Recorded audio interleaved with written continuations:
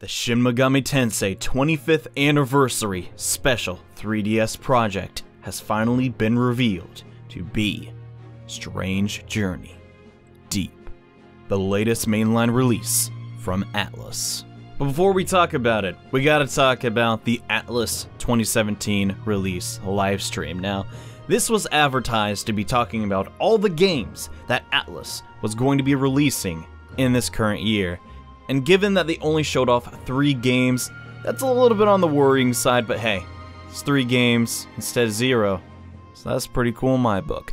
The first game that they introduced was Radiant Historia Perfect Chronology, which is a remake of the DS title from Atlus.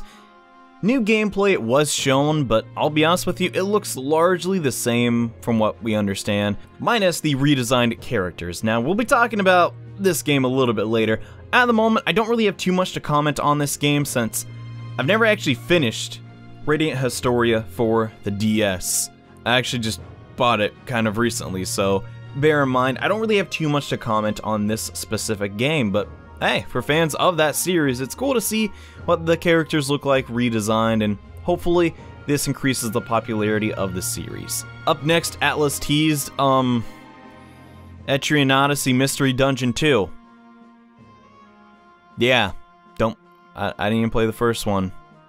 I don't know a single person that did, but they're making a sequel, and that's kinda cool for people that like it. And the last remaining chunk of this live stream was devoted to talking about Strange Journey Deep, which is their big release for 2017. Now, given that Atlus has been working on Persona 5, SMT4 Apocalypse, and the Maniacs team, which is mostly responsible for producing the mainline Shin Megami Tensei games, are most likely working on SMT Switch, it's kind of hard to ask, alright, I want this big, magnificent 3DS game that's gonna blow my mind.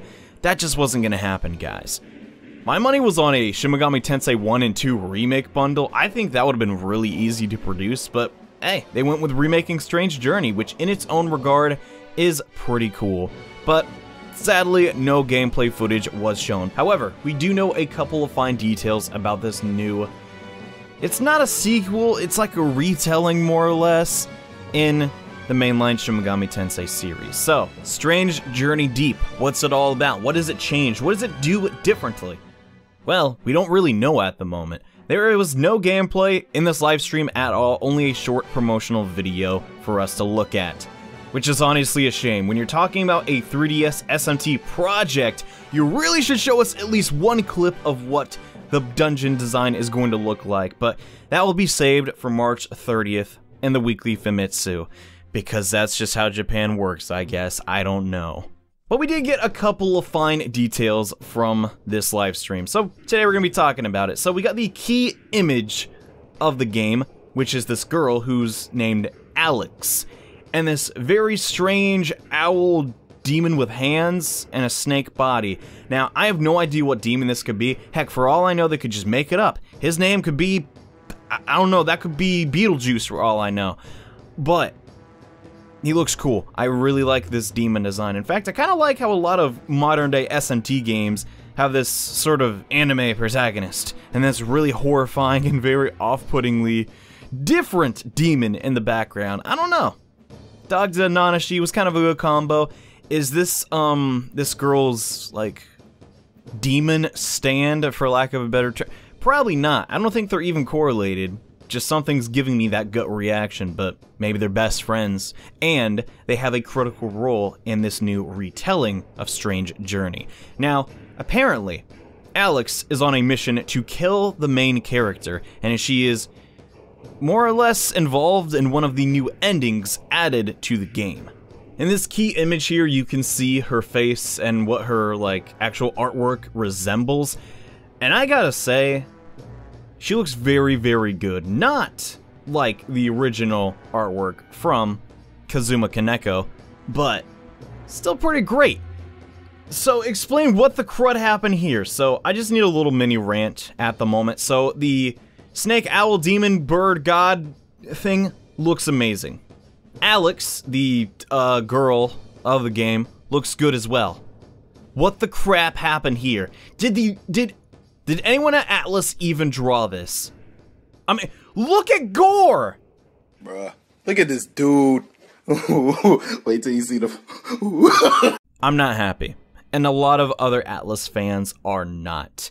Because honestly, this just looks kind of strange. Now, I am honestly incredibly biased. Kazuma Kaneko is my favorite artist. Not just from video games, just all time. I love his work to death. And I believe in Strange Journey, his artwork was at its peak. And to see that the characters that he designed just sort of have this, I don't know, like this artificialness to them is really, really strange. Like seriously, Jimenez, why did they give him a completely different pose? He has this weird expression like, heh, long time no see, Sonic. It's like, what? I don't know. He's strange, but hey, I can't hate on it too much. At least, hey, maybe later down the line, if all goes according to plan, there will be DLC to give us the original portraits, because that is a mechanic that was in Etrian Odyssey Untold 2, and is going to appear in Radiant Historia Chronology, which did a similar thing. Some of the characters had complete redesigns. Why? I don't know. Was it to please investors? Just they wanted to make it a little bit marketable to the wider Japanese audience?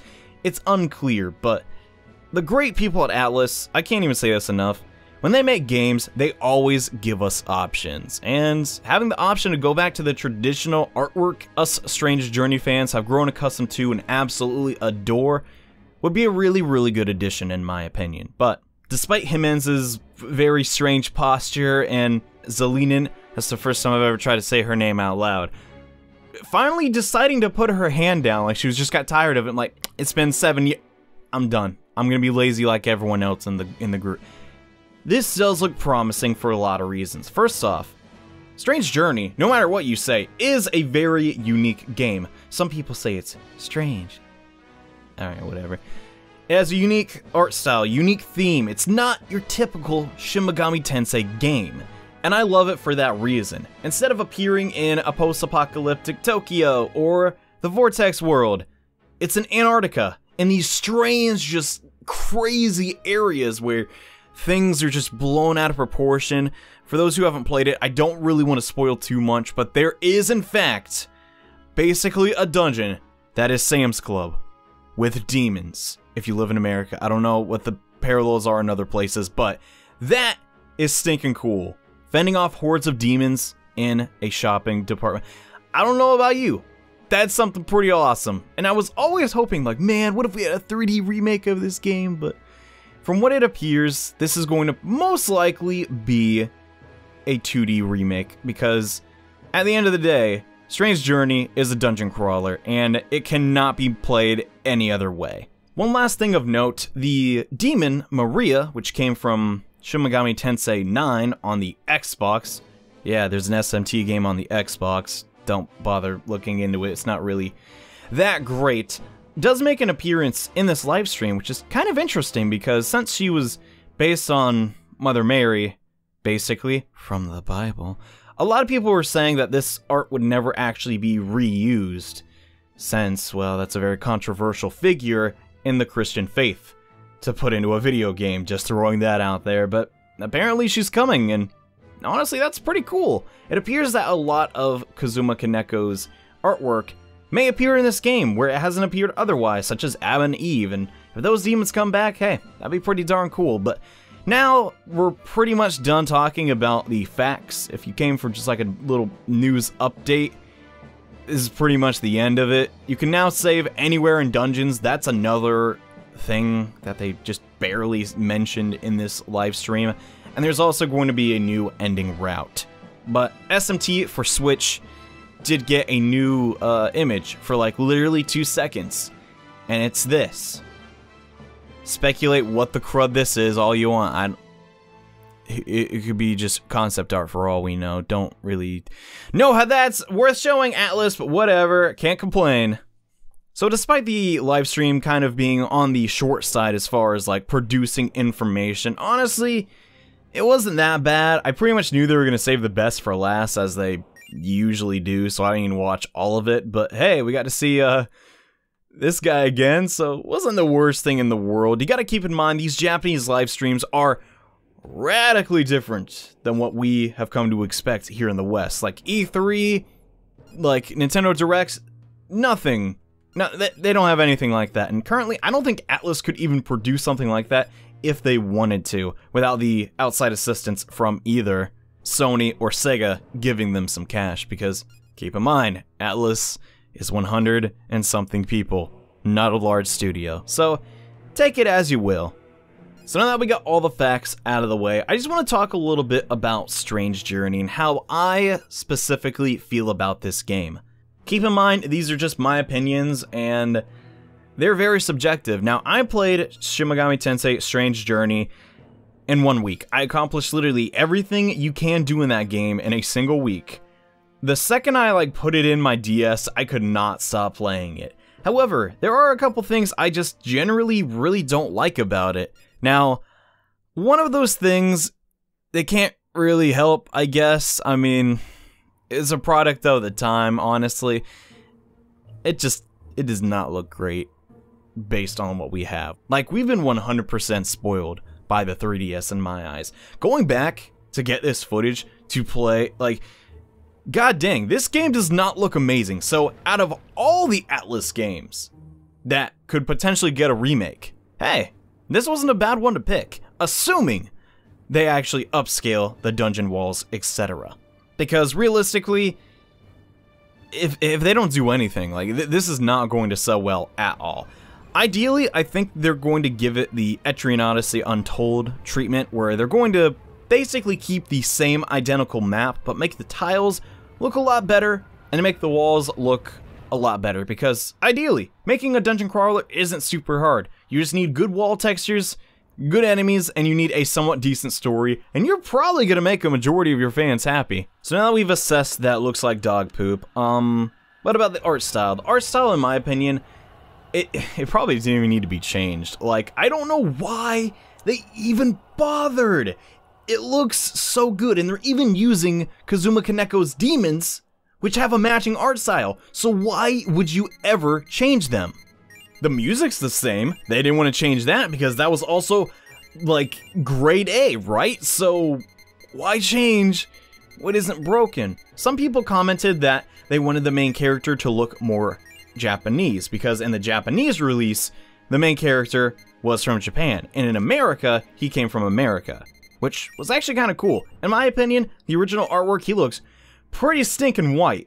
So that is some fair criticism if they're trying to keep that theme going.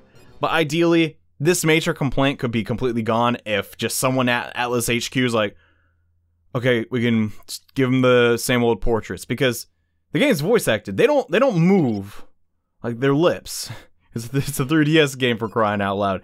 It doesn't matter, you know? It's so easy just to replace one image with another, unless they're just trying to completely eradicate Kazuma Kaneko's art style from future, Shin Megami Tensei games, which will be a darn shame, because it's the 25th anniversary of the series, and for crying out loud, he's been with the company since day one.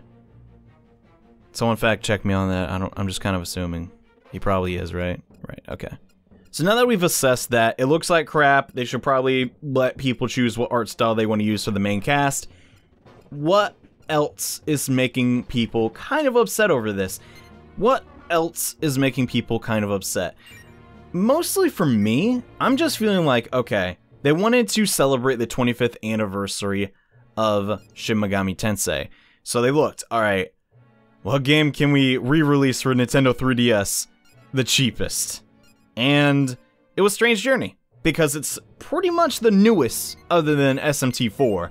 So they went with that. Now, in my eyes, out of all the games, Strange Journey probably didn't need a remake. Sure, it's not the most accessible game to find, just at all. It's never been re-released here in North America, and I imagine it hasn't either in Japan. I could be wrong about that. I don't know too much about their virtual console. But hey, it's still a game that I want to play. Strange Journey, like I said before, it has a very interesting narrative. I can't say it's great, but it does a couple things I didn't see coming. It doesn't really answer a lot of questions, and I'm kind of hoping that they look over the script and be like, huh, yeah, we kind of did just forget that was an element of the game at the last minute for the final battle. Huh? Okay, I have a lot of minor gripes about Strange Journey, but overall, I still find it to be an enjoyable game. Albeit, very unapproachable from, like, a newcomer. Like, it just... People will tell you, oh yeah, it's one of the hardest, it's one of the most difficult, the demon co-op system doesn't even work after... It does work, but it's kind of weak. So I'm hoping for a lot. Since the general premise of Strange Journey is sound, they don't really need to change that. I'm really hoping for a lot of innovation in gameplay, while still sticking to the original. And I think they could very easily do this in Deep, but only time will tell. The most glaring problem this game had, in my eyes, was the sheer lack of save spots in the dungeons, and the insanely high encounter rate despite having a rappel up, which was kind of a thing in Etrian Odyssey, and I really hope the Etrian Odyssey people are still involved in this game in some regard, but they toned down on the map difficulty because some of the later areas in Strange Journey just get flat out ludicrous. Like, there's no way around it. Like, I've shown people maps of, like, the middle area in the game multiple times just to prove a point. This is not... It's fun, but god dang, it's kind of overkill.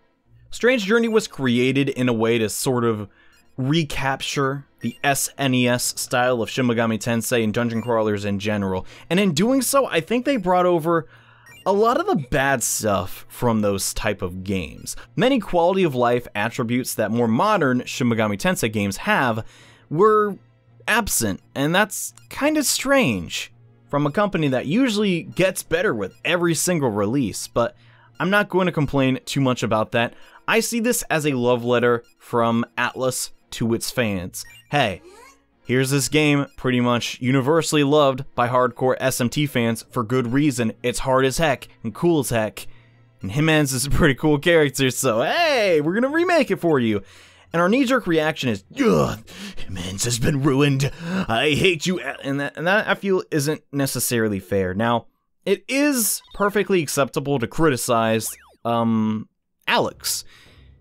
Character with black hair that's being thrown into the re-release and might actually make the plot way worse. When has Atlus ever done that before? But I'm staying optimistic here, like, they could actually do a lot of good with this, and this might actually get some new fans into Shin Megami Tensei through the anime sugoi, I don't know that many Japanese words, girl-chan that they put onto the box art, which means more money for Atlus. Which means more money for Atlus, and that they can get closer to releasing Nocturne HD, boys. 2017. No, it's not. It's probably not going to happen, guys. A lot of people were very excited to... A lot of people, myself included, had their hopes super high for this live stream, because there was a survey going around after Persona 5 was released in Japan, asking, what future releases would you like from Atlus? HD remakes, etc., a pinball game? I voted for the pinball game, that'd be sick as heck. But at the end of the day, we got 3 3DS games, which, at this point, RPGs coming out on the 3DS, it's almost like a jaded experience. They're fairly cheap to produce, and we get them year-round, it seems. That sounds super ungrateful because we've had some fantastic titles on 3DS, but it's nothing that's going to blow our mind. And I don't think we can really expect too much after Persona 5 just literally came out, and the team that is most known for making the most insane titles at Atlus are working on a project that just started development with a new studio. So, all in all, what do you think about Shin Megami Tensei Strange Journey Deep? I don't know why, it's just like the weirdest. Word they could have gone with to describe that. Personally, I'm optimistic, but I'm a little bit worried it's going to have the same, like, level of narrative, or...